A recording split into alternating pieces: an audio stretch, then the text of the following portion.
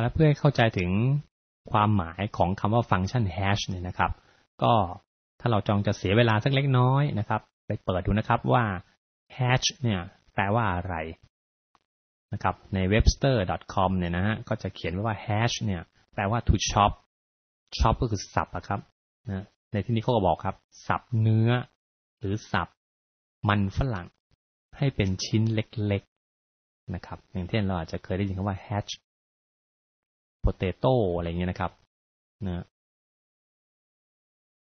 หรือถ้าเราไปเปิดพจนานุกรมของส.เศรษฐบุตรนะครับก็จะพบว่าเขาเขียนว่า hash เนี่ยแปลว่าสับแหลกนะครับนำมาโขลกเข้าด้วยกันนะอันนี้จะให้อารมณ์อะไรบางอย่างนะครับว่าเรานำคีย์เนี่ย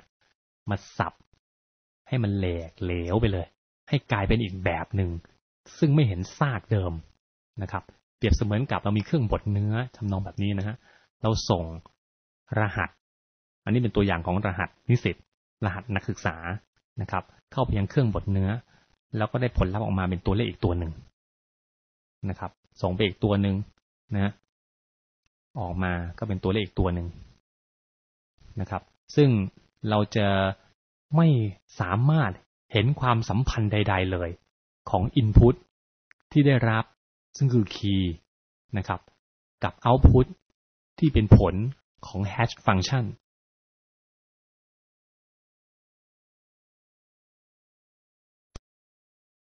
แล้วการสับนะครับการทำให้แหลกเหลวเนี่ยนะครับการทำให้เห็นซากเดิมของคีย์เลยเนี่ยนะจะเขียนเป็นโปรแกรมได้อย่างไรนะครับ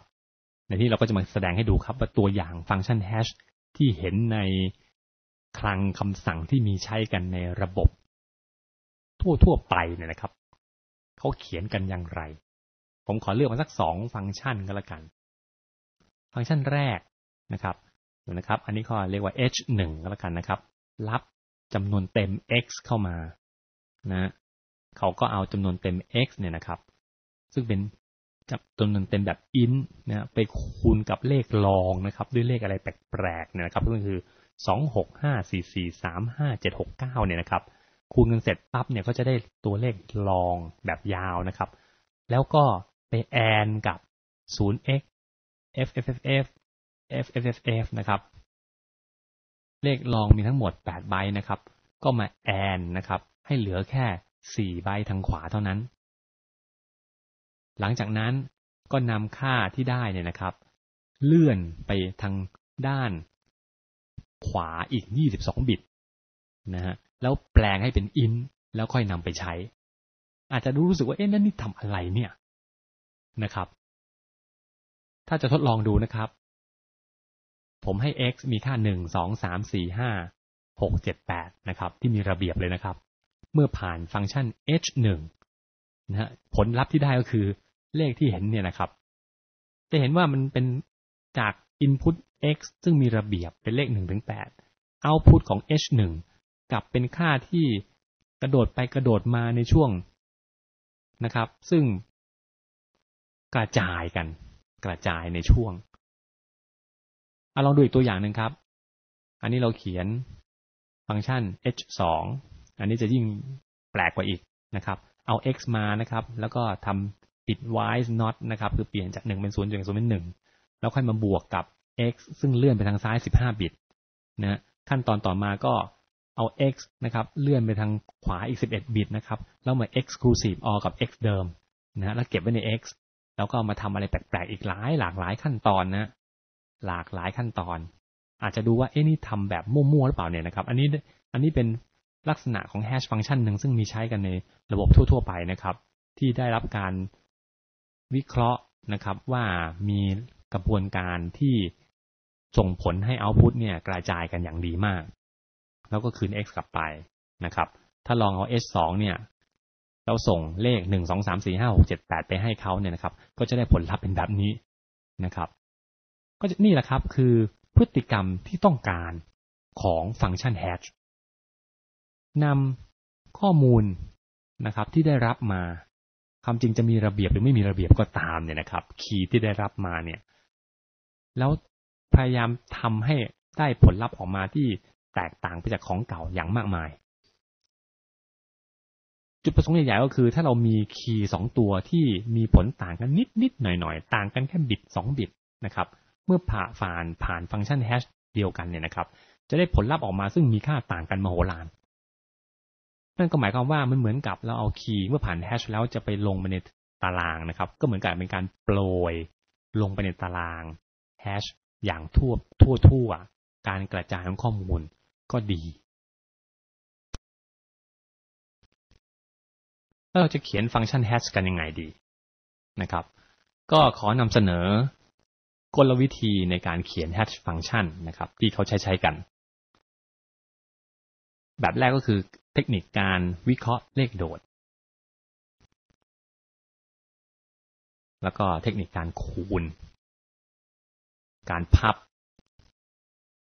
แล้วก็การหารแบบมอดูโลก็เริ่มด้วยการวิเคราะห์เลขโดดกันก่อนนะครับในที่นี้หมายความว่าถ้าเรามีตัวเลขมาจำนวนหนึ่งเราต้องมาวิเคราะห์แต่ละตัวนะครับว่าแต่ละตัวเนี่ยนะครับที่เราคัดออกมาพิจารณาเนี่ยเราอ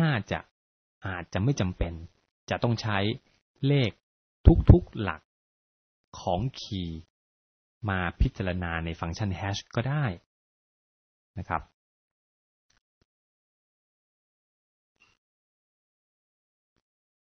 ถ้าเรามั่นใจว่าการตัดเลขบางตัวออกจากการพิจารณาแล้วเนี่ยนะครับ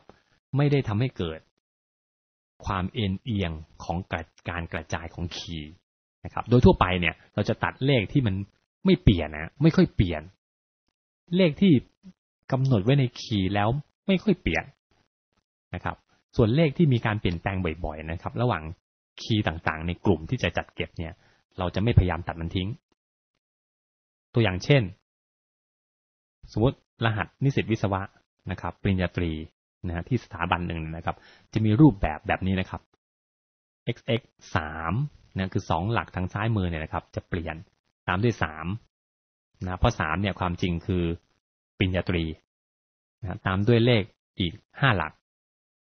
นะครับแล้วก็เลขอีก2หลักทางด้านขวามือสุดเนี่ยคือ21ซึ่งไม่เปลี่ยนเพราะว่าเขา21แทนความเป็นคณะวิศวะถ้าเป็นแบบนี้เนี่ยนะครับเมื่อไหร่ก็ตามเรารับคีย์ของข้อมูลนะครับที่เป็นรหัสนิสิตวิศวะเนี่ยนะครับเราก็จะตัดเลข3กับเลข21เนี่ยนะครับทางขวามือเนี่ยออกจากการพิจารณาไปเลยสิ้นเรื่องเพราะมันไม่เคยเปลี่ยนแล้วเราก็จะได้เลขใหม่นะครับซึ่งมีความเปลี่ยนแปลงระหว่างคีย์ต่างๆที่เข้ามาตัวอย่างเช่นถ้าให้ k เป็นคีย์นะครับมีค่าเป็น48301095221วิธีการตัดนะครับก็คือครั้งแรกก็ผมจะตัด21ออกก่อนนะก็เอาคีย์มาหารด้วย100แล้วปัดเศษทิ้งนะครับหารด้วย100ก็แสดงว่าเราตัดหลักหน่วยกับหลัก100ทิ้งนะครับเราก็จะได้คีย์ k1 เป็น483010952จากนั้นนะครับเราจะพยายามตัดเลข3ทิ้งนะครับเรานำ k1 มาหารด้วยล้านนะครับก็จะเหลือแค่48ก็นำ k2 ที่เมื่อกี้เราได้เนี่ยนะคือเลข48นะครับมาคูณด้วยแสนนะครับแล้วก็บวกด้วย k1 นะครับที่ตัดเลข48ทิ้งก็คือมอดด้วยแสนนะครับเมื่อรวมกันแล้วเราก็จะได้ค่าซึ่งเป็นผลลัพธ์ที่ตัดเลข3กับเลข21ทิ้งเทคนิคต่อมาก็คือการคูณคีย์นะครับด้วยเลขจำนวนจริงเราจะนำคีย์เนี่ยนะครับมาคูณด้วยจำนวนจริงที่ขอตั้งชื่อว่า a ก็แล้วกันนะครับโดยที่จำนวนจริงที่ว่าเนี่ยจะมีค่าอยู่ระหว่าง0ถึง1เมื่อคูณเสร็จแล้วก็นำเศษของการคูณเนี่ยนะครับมาคูณกับขนาดของตารางนะกระบวนการตรงนี้จะง่ายขึ้นนะครับถ้าขนาดของตารางเป็นค่า2กำลัง p เป็นค่าคงตัวค่าหนึ่งนะครับของ2กำลัง p ที่รูปแบบของ2กำลัง p นะซึ่งก็จะเขียนเป็นสูตรได้อย่างนี้ครับก็คือ hx นะครับเท่ากับ m ก็คือขนาดของตารางนะครับคูณด้วย x คูณ a ลบด้วย x คูณ a ปัดเศษทิ้งนะครับซึ่งภายในวงเล็บตรงนี้ก็คือเศษ เฉพาะส่วนที่เป็นเศษนะครับจากการนำคีย์ไปคูณด้วยจำนวนจริง A การกระทำตรงนี้นะครับจะทำให้ได้อย่างมีประสิทธิภาพมากๆเลยนะครับก็ทำอย่างนี้ครับเริ่มด้วย key x นะครับเราก็ซึ่งมีขนาด32บิตนะครับเราไปคูณด้วยนะคูณด้วยจำนวนจริง A นะครับซึ่งถูกนำไปคูณด้วยค่า2กำลัง32เรียบร้อยแล้วนะครับเพื่อให้มันกลายเป็นจำนวนเต็มนะ A ซึ่งจากเดิมเราคิดว่าเป็นจำนวนจริงนะครับงวดนี้ผมเอา A เนี่ยมาคูณด้วยเลข2กำลัง32มันกลายเป็นจำนวนเต็มเรียบร้อยแล้วนะครับแล้วเราจำนวนเต็มตรงนี้เนี่ยมาคูณกับ key x ของเราคูณเสร็จปั๊บเราก็จะได้เลข64บิตนะครับเราจะตัดเฉพาะเลข32บิตทางด้านขวานะครับ32บิตทางด้านขวานะครับซึ่งค่า32บิตทางด้านขวาเนี่ยก็เปรียบเสมือนกับนำส่วนของ x คูณกับ a นะครับไปคูณกับ2ยกกำลัง32นะครับถ้าเราต้องการเฉพาะส่วนที่เป็นเศษนะฮะของ xa คูณกับ2กำลัง p นะครับก็เลือกเฉพาะ p บิตทางด้าน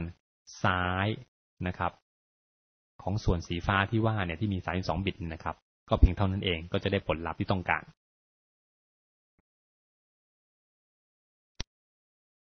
เทคนิคของการคูณคีย์ด้วยจำนวนจริงที่ว่าเนี่ยนะครับได้มีผู้วิเคราะห์นะฮะให้เห็นจริงนะครับว่าการใช้ A นะครับที่มีค่าเท่ากับ 0.61803398887 นะครับซึ่งเป็นค่าพิเศษค่าหนึ่งนะครับที่เรียกว่าสัดส่วนทองนะครับจะทำให้ผลลัพธ์ที่ได้ของการแฮชเนี่ยนะครับกระจายออกจากกันได้อย่างดีนะครับเราเรียกเทคนิคนี้ว่า Fibonacci Hashing นะครับเพราะว่าไอ้ Golden Ratio ที่ว่าเนี่ยมันมาจากจำนวนสามารถวิเคราะห์ได้มาจากจำนวน Fibonacci ที่อาจจะเคยเรียนกันในวิชาคณิตศาสตร์ Discrete นะครับโดยที่ค่าของตัวที่คู่กับ Golden Ratio เนี่ยครับที่บอกว่า 0.618 ที่ว่าเนี่ยนะครับค่าจริงๆมันแล้วเนี่ยคือ square root 5 ลบด้วย1ส่วน2ซึ่งก็สามารถเขียนเป็น method ง่ายๆได้อย่างนี้นะครับก็คือรับ x กับรับ p มาหมายความว่าจะ hash ค่า x key x นะครับให้ตกอยู่ในตารางที่มีจำนวนช่อง2กำลัง p เราก็เริ่มด้วยเลขรอง s เท่ากับ 25644358769l ค่านี้ได้มาได้ยังไงนะครับค่านี้ก็คือค่า 0.61803398887 นี่แหละครับคูณด้วย2กำลัง32นะครับคือทำให้เลขจำนวนจริงที่ว่าน้อยกว่า1ที่ว่าเนี่ยนะครับเปลี่ยนให้เป็นเลขจำนวนเต็มนะโดยการคูณด้วย2กำลัง32นะครับหลังจากนั้นค่อยไปคูณด้วยค่า x นะคูณด้วยค่า x ปั๊บก็จะได้เลขยาว64บิตตัดเหลือแค่32บิตทางด้านขวานะครับแล้วค่อยเลือกเฉพาะ p บิตทางด้านซ้ายนะครับนั่นคือการเลื่อนบิต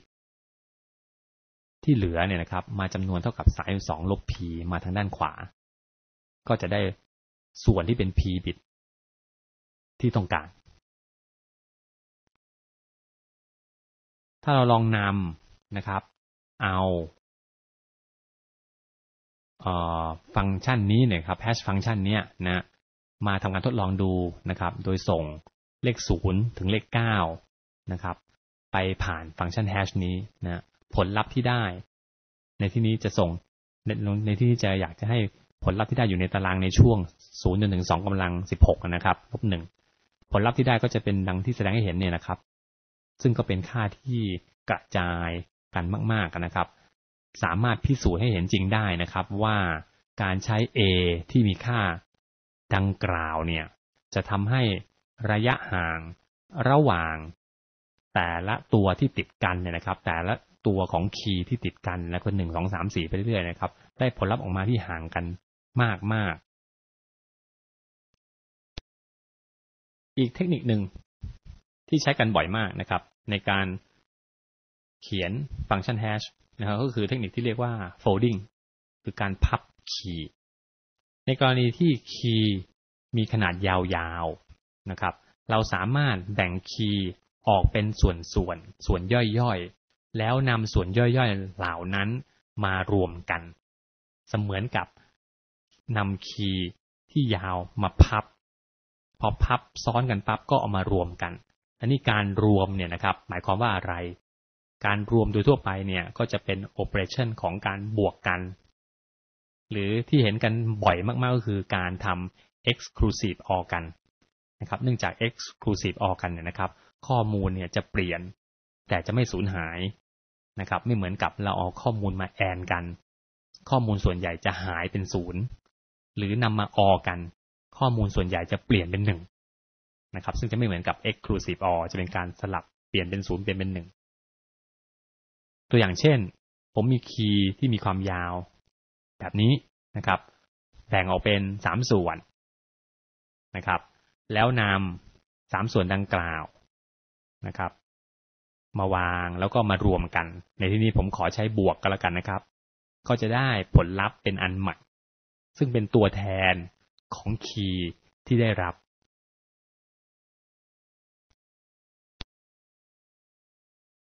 ตามด้วยอีกกลวิธีหนึ่งครับนะครับก็คือกลวิธีของการหารในที่นี้ก็คือ modulo นะครับก็จะเรียกวิธีนี้ว่า modulus hatching ก็คือตัวฟังก์ชัน hash เนี่ยจะมีโครงหลักๆก็คือนำเอา x มา mod ด้วย p คำถามก็คือ p ควรมีค่าเท่าไหร่แน่นอนครับเราจะเสนอ p ที่ไม่ควรเป็นก่อนนะครับไม่ควรจะให้ p เป็นค่าที่อยู่ในรูปแบบของ10กำลัง q อย่างเช่น10 100 1000 10,000อย่างเงี้ยนะครับเพราะว่าการเลือกคีย์อย่างนี้แล้วเนี่ยนะฮะถ้าเกิดคีย์ x ที่ได้รับเนี่ยไม่กระจายนะครับผลที่ได้ก็คือเราเลือกเฉพาะ q หลักขวานะครับเลขหลักขวา q หลักเท่านั้นในกรณีอย่างเช่นกรณีนี้นะครับอันนี้เป็นรหัสนิสิตรหัสนักศึกษานะครับอันนี้เกิดถ้าเราตัดสินใจไปเลือก2หลักขวานะครับเพราะว่าตารางเรามี100ช่องสมมุติอย่างนี้นะครับผลลัพธ์ก็คือเราไปเลือกเลข21อย่างเดียวเลข21อย่างเดียวซึ่งกลายเป็นว่าทุกข้อมูลชนกันหมดเลยเราจะเลือก10กำลังคิวแบบนี้ได้เนี่ยนะครับก็ต่อเมื่อเรามั่นใจจริงๆนะครับว่าไอ้เจ้า2หลักทางขวาเนี่ยมันกระจายหรือในทำนองเดียวกันนะครับถ้าเราให้ค่า p เนี่ยมีค่าเป็นอยู่ในรูปแบบของ2กำลัง q ถ้าอยู่ในรูปแบบนี้แล้วเนี่ยนะครับมันก็คือการเลือก q บิตทางด้านขวาของคีย์ตัวอย่างเช่นเราเห็นเลขหลัก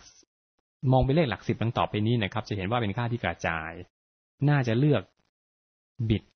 หลักทางด้านขวามาใช้ได้แต่เสียใจด้วยครับเมื่อน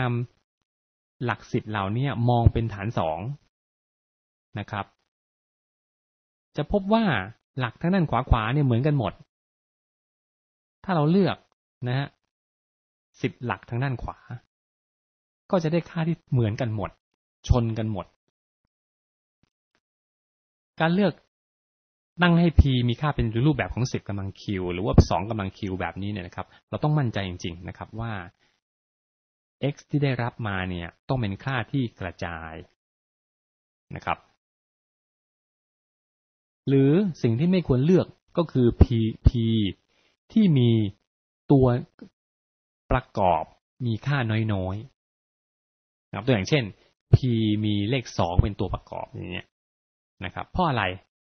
นะครับเพราะว่าถ้ากำหนดให้ c คือตัวประกอบร่วมของ p และ x นะครับถ้า c คือตัวประกอบร่วมของ p และ x เราจะได้ว่าเมื่อนำ x mod p เนี่ยนะครับผลลัพธ์ที่ได้เนี่ยแน่นอนจะเป็นจำนวนเท่าของ c นะครับเรานั่งคิดสักครู่นะครับก็จะเป็นอย่างนั้นนะตัวอย่างเช่นนะครับผมเอา p นะครับเป็นค่า8นะครับเอา x นะเป็นค่า14นะครับ 14นะครับเพราะฉะนั้น14 mod 8ก็จะได้6นะแต่14กับ8เนี่ยมีอะไรเป็นตัวร่วมล่ะครับเป็นตัวประกอบร่วม2เห็นไหมครับผลลัพธ์ที่ได้เนี่ยคือ6ก็เป็นจำนวนเท่าของ2ก็คือ3คูณ2ถ้า c มีค่าน้อยๆเนี่ยนะครับก็จะหมายความว่ามันมีคีย์เป็นจำนวนมากที่จะได้ x mod p มีค่าเป็นตัวจำนวนเท่าของตัวประกอบนั้นๆคือตัว c นะมันจะมีรูปแบบซึ่งแสดงว่าผลลัพธ์ที่ได้มีรูปแบบที่ตายตัวผลลัพธ์ที่ได้ก็ไม่กระจายโดยทั่วไปครับโดยทั่วไปเลยนะครับเขาก็จะให้ค่า p เป็นจำนวนเฉพาะนะครับเพราะว่าจำนวนเฉพาะจะไม่ได้มีตัวประกอบร่วมกับใครเลยนะครับยกเว้นตัวมันเองกับจำนวนเท่าของตัวมันต้องขอเน้นนะครับว่าที่พูดได้ผ่านมาเนี่ยนะครับที่เรามีเทคนิคทั้งหมด4แบบเนี่ยนะครับที่นำเสนอไปคร่าวๆเนี่ยนะครับก็คือเทคนิคของการวิเคราะห์เลขโดดเทคนิคของการคูณเทคนิคของการพับแล้วก็เทคนิคของการหารนะครับในทางปฏิบัติจริงๆเนี่ยเราจะผสมผสานหลายเทคนิคเข้าด้วยกันนะครับอย่างเช่นนำข้อมูลไปวิเคราะห์เลขโดดก่อนนะครับค้นพบว่าหลังนี้ไม่ใช้ก็ไม่ต้องเอามาหลังจากนั้นแล้วเนี่ยอาจจะนำมาคูณพอคูณปั๊บนะครับได้ค่าหนึ่งแล้วเอามาพับเสร็จแล้วค่อยเอาไปหารนะครับคือนำหลายเทคนิคที่นำเสนอมารวมกันนะครับก็จะได้ลักษณะของฟังก์ชันแฮชที่เป็นไปตามจุดประสงค์ของมันนะครับก็คือทำให้คีย์มันเละมันแหลกมันเหลวไม่เห็นซากเดิมของคีย์ที่เข้ามาที่ใกล้กันได้ผลลัพธ์ที่ออกไปกับต่างกันมโหฬาร